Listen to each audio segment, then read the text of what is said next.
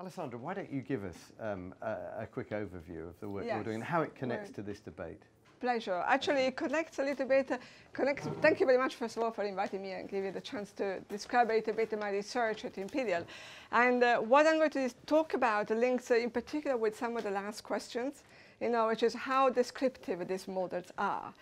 How can we trust what the machine learning is actually learned? And the other question we had, what's the difference between machine learning and AI, all right? So maybe I'm going to put a couple of slides there to just highlight a little bit and address some of these questions, and at the same time talk about what I do, or what my research group does at Imperial, okay? So the emphasis in our work is really on a particular type of machine learning technology, which is called logic-based machine learning. And why do we want to do logic-based machine learning? So because we really look into or believe into the ability of learning, extract knowledge from data, and the ability of be able to evolve this knowledge over time. So by taking advantage of the feedback loop that either the environment of the user or whatever are giving back to the machine, to the system, okay? So I'm going to briefly to touch about this stuff. So people talk about knowledge acquisition from large data, from big data, okay? So in general, you will think in this problem is divided into three big steps, milestones, right? There's a big problem about what is the data acquisitions. How do we clean the data and so on, okay? There's a big problem about how do I identify the key features that I want to extract from the data. And then, of course, at the end, what is the true knowledge which is behind this data, okay?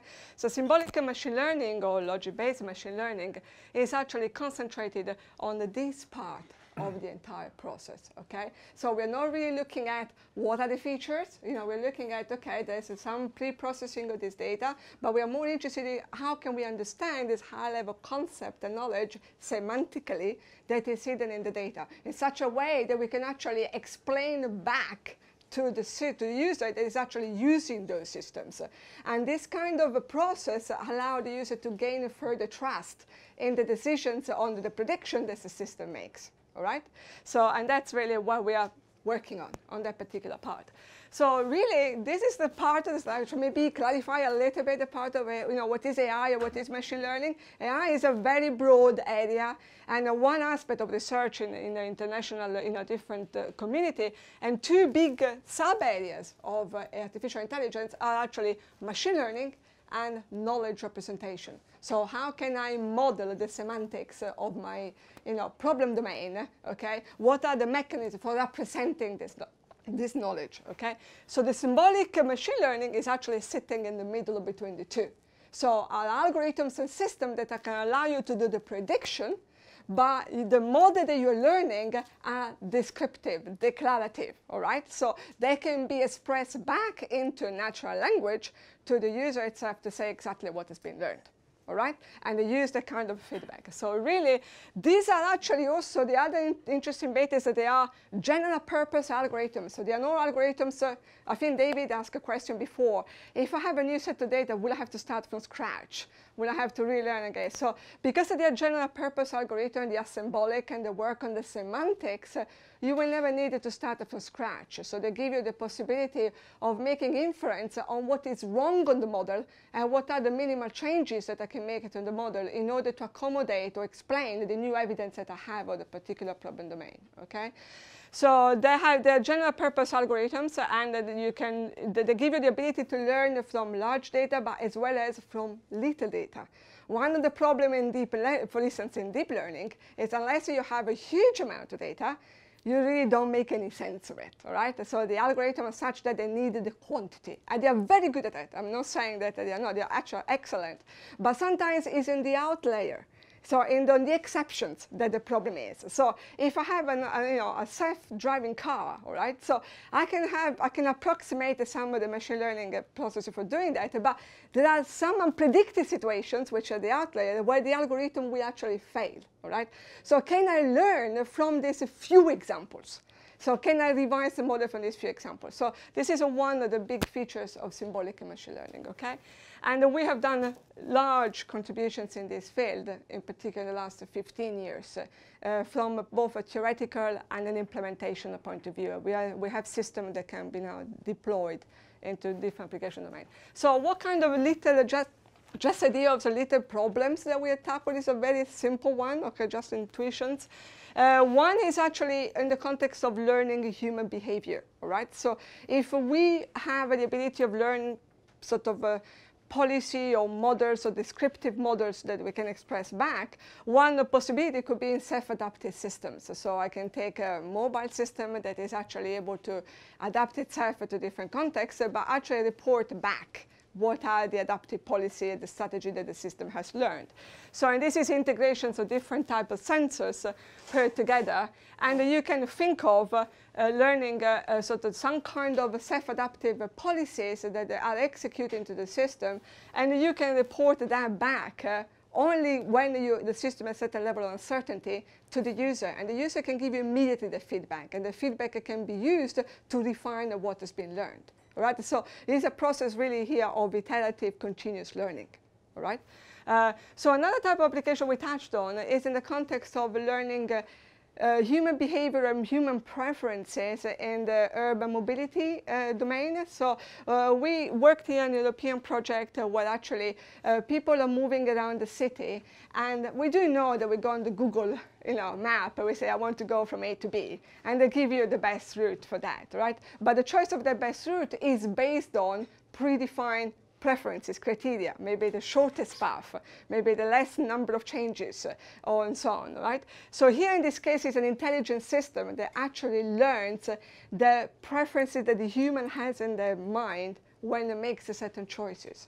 So given a certain kind of a possibility of mobility from A to B, and then the human decides it, based on these choices, the system learned what are the preferences the human had in their head when they actually made the choices, okay? So this is really human personalized assistant in the true sense. All right? It's not personalized based on the huge quantity of data of how many people normally and how do they move, but it's personalized on what I do, on what the way that I move in a city.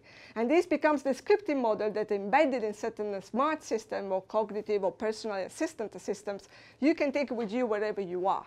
All right? So you can imagine you can feed the data from the particular location where you are, apply the model about your preferences, and then the system will provide your suggested route, which will satisfy the particular type of preference you have in when you move around in a city, right? So, so this was quite a successful type of application that we did, and we worked with the various universities and the research institute and company in Europe. And so really this is just some very simple examples. I don't want to, for instance, to go through area in a city which are very high crime rate, or given my particular preferences, I never walk in the park, let's say, very late at night or things like that. So there are many criteria, and these criteria can be learned. So automatically and also ranked in a certain way, all right? So that a certain choices are done to satisfy certain criteria, and then if there are alternatives, you move on and you try to satisfy other criteria and so on. So that's really how these models work, all right, when you actually deploy them. Okay, the interesting bit, so this is just to tell a little bit more, why I put this slide up is because how do we verify that what we have learned is correct? All right, so really, this is typical problem in machine learning. There are very many tests, statistical tests you can do. One of the standard one is accuracy, it's cross-validations. So you try and you see, okay, I've covered, come up with this model which covered these examples, so these are unseen, does it predict correctly, okay? And the interesting bit here is that we're actually able to converge to whatever were the model of the human had in the head, because we worked with people in Trento, in Italy. We managed to converge to their preferences in less than just 8 examples.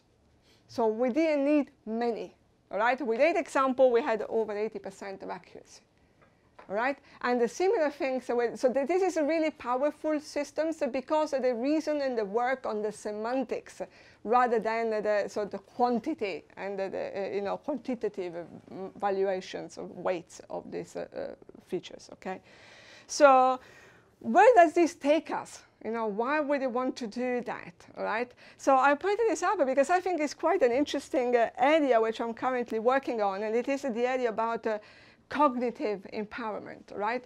I take a lot of the comment here, which were very good. We don't want to replace humans, right? I come from that angle, right? I love to work with people, so I don't want to replace. I don't want to build a system which is so intelligent that I don't need humans anymore, right? For certain things, it's okay, but for others, where there are really serious decisions, it's important interactions with humans, right? So really what we want to do here is building cognitive systems that they are able to support the humans in their task, all right? And how they can become smart to be able to do that is through this machine learning or symbolic or integrations of machine learning, statistical, and symbolic logic-based machine learning, okay? So if we think from the point of view of training, the standard process, you have normally the normal data, the amount of data. This can be, I don't know, IBM talks about text data, right? They're so good in processing natural language now, right? To give a huge quantity of text and they make sense of it, right? So they're just, in these directions, you have the data and the knowledge, and then you do the information instructions, and you build your knowledge, and that's it. So you have trained the machine. Right? So at this point, you have your smart machine there that you can actually deploy, right? But this machine is as good as, and I think David was referring a little bit to that, as good as to how good the data are in input, right? So how good is the feedback the user's done in the training process, all right? But if the data later on change, or if there are some kind of diversion in bias, as you're saying, there is a problem currently, for instance, some of the machines, such as even the Watson in IBM, on having to retrain these machines, all right? And the time spent in retraining that is really humongous, right? So this is it's almost like feeling like there is no business case, but actually there is a business case, and what David was actually referring to, what I'm referring as well, is the fact of can I actually have some processes here that allow me to, based on what I know and the feedback I have, to go back and relearn, just revise what I have learned. So David was referring to correcting the bias, all right? So in our case, it's augmenting and revising the knowledge that the system has. So this is really important because here we are in this continuous machine learning environment, right? A sort of context rather than a one-step process of deployment. Alessandra. So, and with that, I just stop. Thank you.